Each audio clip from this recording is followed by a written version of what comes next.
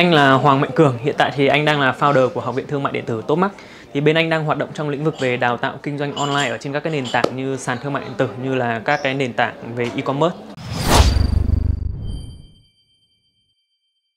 Hiện tại thì về doanh nghiệp của anh thì đang gặp phải một số những cái vấn đề liên quan đến vấn đề về vận hành, liên quan đến vấn đề về nhân sự. Bản thân doanh nghiệp của mình hoạt động từ trước đến giờ thì mình cũng còn thiếu sót rất là nhiều những cái bảng số liệu để mình có thể đo lường và đánh giá các cái hiệu quả của nhân sự và các cái chiến lược. Mình có chiến lược rồi nhưng mà mình chưa gọi được tên nó và mình chưa có những cái kế hoạch một cách cụ thể để đưa xuống các cái phòng ban bên dưới để cho mọi người vận hành và chạy một cách hiệu quả hơn. Sau khi mà tham gia cái khóa học này thì anh nhận thấy rằng là với anh Dũng thì anh Dũng có rất là nhiều những cái góc nhìn từ các cái case study từ bên nước ngoài, hay là những cái phương pháp luận của anh Dũng thì nó sẽ rất là rộng, khiến cho anh bổ sung được thêm rất là nhiều những góc nhìn về chiến lược kinh doanh, chiến lược về marketing hay là về hệ thống nhân sự. Thì đó là những cái điều mà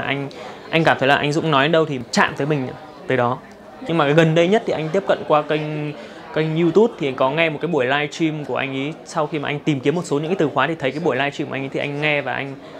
tham gia vào chương trình đào tạo này. Sau cái khóa học này thì anh rất là cảm ơn, tại vì là nó đã cho anh thêm được rất là nhiều những cái góc nhìn, khiến cho cái công việc kinh doanh của mình dẫn đến là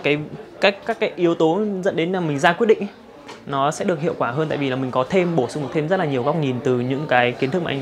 Dũng và HBR mang lại.